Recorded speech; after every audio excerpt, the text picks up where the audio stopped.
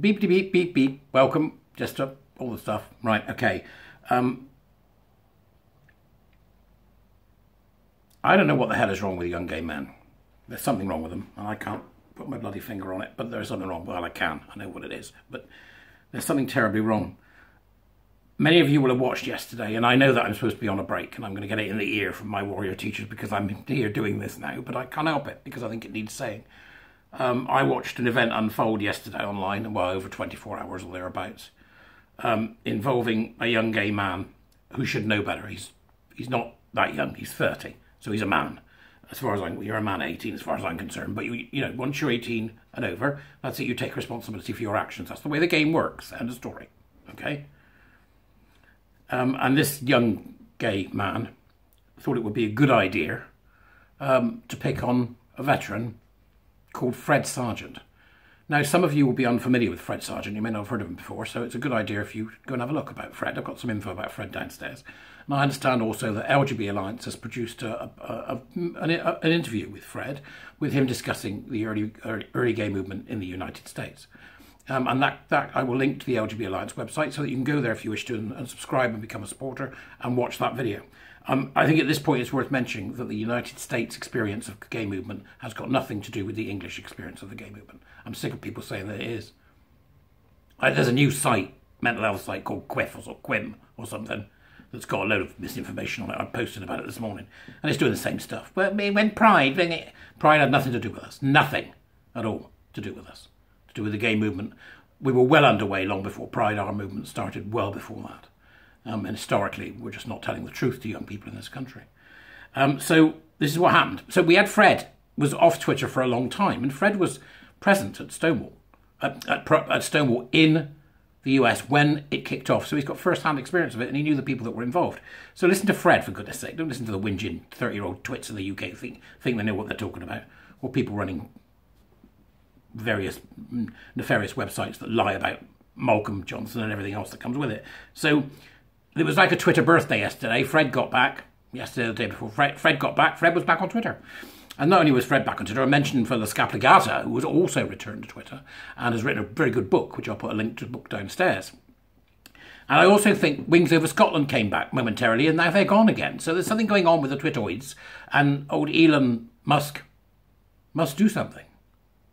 Musk must do something. Musk, sort it out, right? But, so what happened was, Fred was online, and there was a young man whose name is J.J. Wells, who, surprise, surprise, comes from the art sector, i.e. he's one of the theatrical set, you know. Now, J.J. Wells has himself down as a drag queen and a performer and does various things, I don't know what.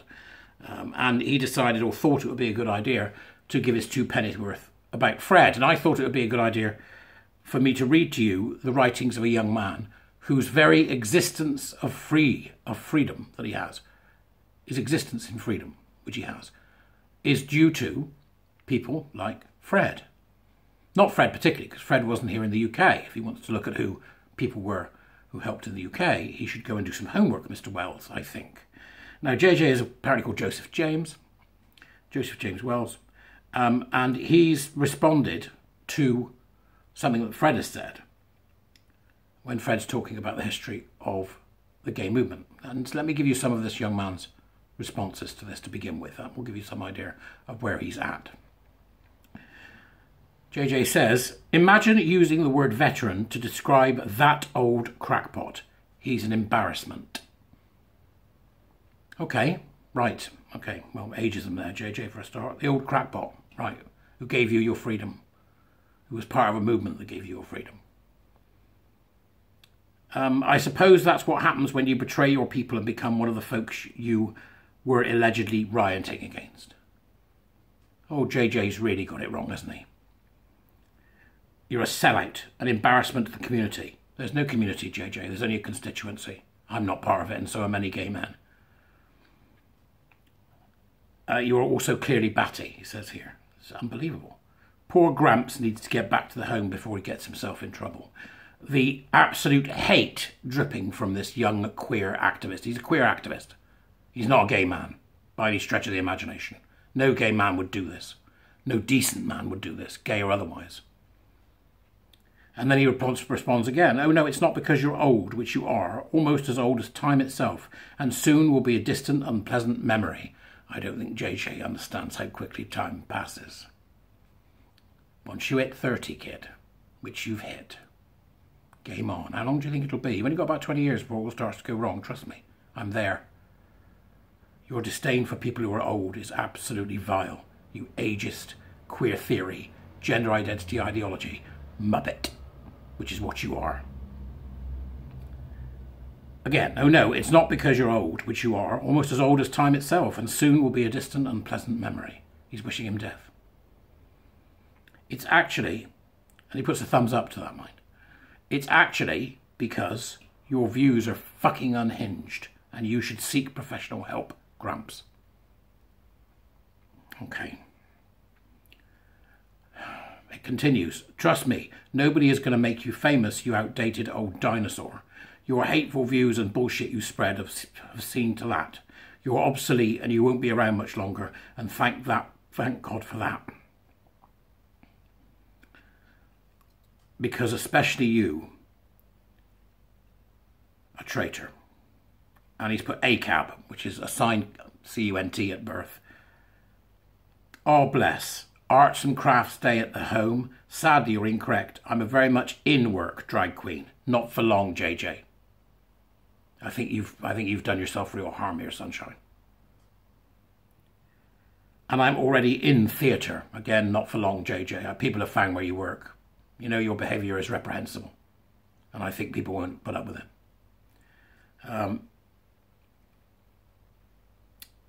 And then JJ responds again with, imagine claiming you rioted at Stonewall and then went in to become a cop. The very people rioters were up against. He understands nothing about Stonewall, if he believes that to be true. And now you hate trans people.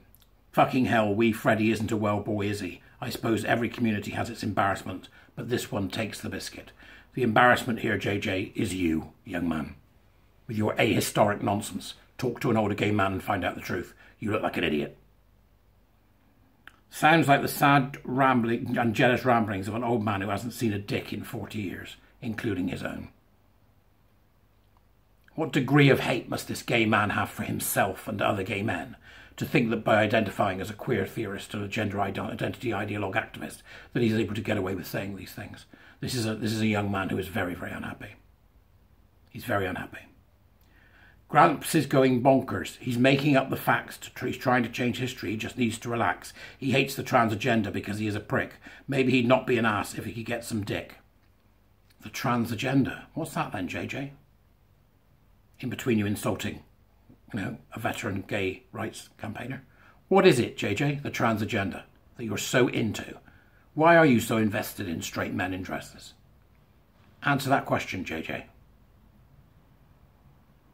Ah, poor baby Freddy can't handle the criticism in his fragile state.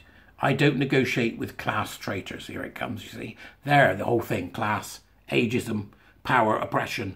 JJ is a full-on critical social justice lunatic. And he's a danger to the gay community. Stick to your T and your Q's, JJ. You're not wanted here. Our constituency is much better without you. He's accomplished nothing, he said of Fred. He's a fraud who believed only by racists, idiots and bigots, whose homophobia is so self-loathing they can't bear people who are comfortable with themselves. Just like Freddie, baby, but it's okay, not much longer till he shuts up for good. This is a young man who is deeply homophobic, who is deeply, deeply embarrassed by his own sexuality. And then somebody put Professional Judy, Fred Sargeant is back. That's when Fred first got back, and then he went again because JJ got his crew to report him, and then Fred's back again and JJ's blocked everyone and gone quiet. You'll see why. So Professional Judy put Fred Sargeant is back. JJ put not for long. And if Twitter don't sort it, my solicitor won't have a problem helping. Oh, JJ, have you bitten off more than you can chew? And then J.K. Rowling, who has had dealings with a veiled threat from JJ in the past. This was from a couple of years ago and JK chose to ignore it. I think that was a mistake with respect to JK. Well, to be fair, said JJ Wells, right? The woman in question wasn't actually being threatened with being burned alive. Hyperbolic metaphor based on her original tweet, but you know that you're playing dumb intentionally for clout, says JJ, and she also is a Nazi, or at least has views that align with them. This is what he's saying. That's libelous, right? Okay, that's libelous.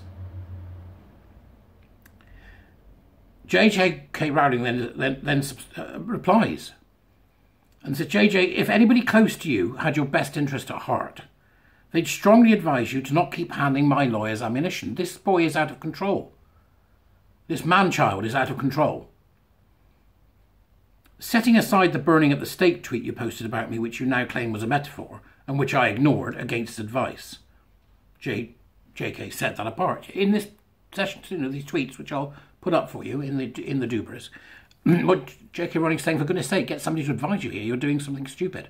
And he's absolutely doubling down on that. He has no intention of doing anything but doing so. Then we have, somebody jumps in, strangely enough, from the Green Party youth wing, called Finn White, who is a they-them. What a surprise. Just with the word turf. There's the indicator. There's the linguistic indicator, the semantic indicator that J.K. Rowling is a trans-exclusionary radical feminist. That comes with the whole baggage. And Finn White, who is part of the Green Party, for the moment, knows that. Okay? They know this. They know this. And J.J. Wells then replies with the most arrogant, narcissistic statement. Well, well, well, we meet at last. We meet at last. Who does he think he is? Richard Stanley? What is this? You know, Dr. Livingston, I presume? This second-rate actor says, well, well, well, we meet at last to one of the most successful women on the planet. Tosser! JJ, get help! You're a narcissist. You've got a narcissist disorder, darling. Get help. To think you were once an icon to me, JJ continues. I think you absolutely have views that align with Nazis. Right, okay. I think Fred also has views that align with Nazis. I think relying on tropes and stereotypes is very 1930s propaganda. Tropes. You know, he's a media kid, isn't he? He's got a degree in media studies and gender wank or something. That's what it is. He's been in the theatricals, pouncing around on the stage. I am the very model of a modern major tosser. Right? That's what he is. To which JK replies, okie dokie, JJ. We'll play it your way. Give my regards to your solicitor. And that was the last I saw of it. JJ versus JK. I don't know what the hell's wrong with young gay men, but I do. Okay? They're too used to getting their own way. And I've said it before and I'll say it again. If there was more of me, there'd be less of this. You know, if there wasn't that big black hole that Isla talks about. Isla Mac, who has her YouTube channel, I'll put the links downstairs. Isla Mac and I discussed this before, which is this concept that the gay men that were devastated by the AIDS epidemic, if they were here, this wouldn't be happening. JJ wouldn't be out of his box.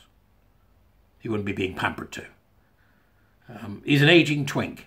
So, you know, the only glorious thing you can take from this is that in the next few years, now he's at 30, the paunch will start, you know. The paunch will start, a little bit of the old hair going. It's all happening to me. It's all going, you know. Things will start working, because that's the way it works. Fine, you can't do the 2-day hangovers anymore, JJ. You know, all the binges out on the scene. I wish there was just some way that these young men would wake up and smell the coffee, but there's no way that we're beyond that now, I think. He's a TQ nutter. He's a hands, knees and bums a daisy nutter, as far as I'm concerned. And it's a shame, because he's probably talented. And if he is talented, he could use that for some good. And he's chosen to use it for bad. And I think he'll pay the price. Now, my fervent wish on this is that JK doesn't give in. And I don't think she should. I think it's about time this was... We need an example, and he'll do. Because what he said to Fred and what he said about are vile. That's vile, horrendous things to say about people. Where's his head at? Where's his head at that he thinks that's okay? Narcissism. Entitlement. He is the very epitome of the very worst of his generation, and I know a good few of them, believe me. And he's definitely at the top of the pile. He's the worst I've come across. So I do hope that JJ goes ahead, and obviously pending any action that happens, we'll see as it unfolds, which I'm sure it will. These young men who are doing this, who purport to represent the gay community, who do not. They do not. You do not represent the gay community, young man, at all. There isn't a gay community. There is only a gay constituency. You do not represent us. You do not speak for us. My respect for Fred and for JK are absolute. You, young man, are a disgrace.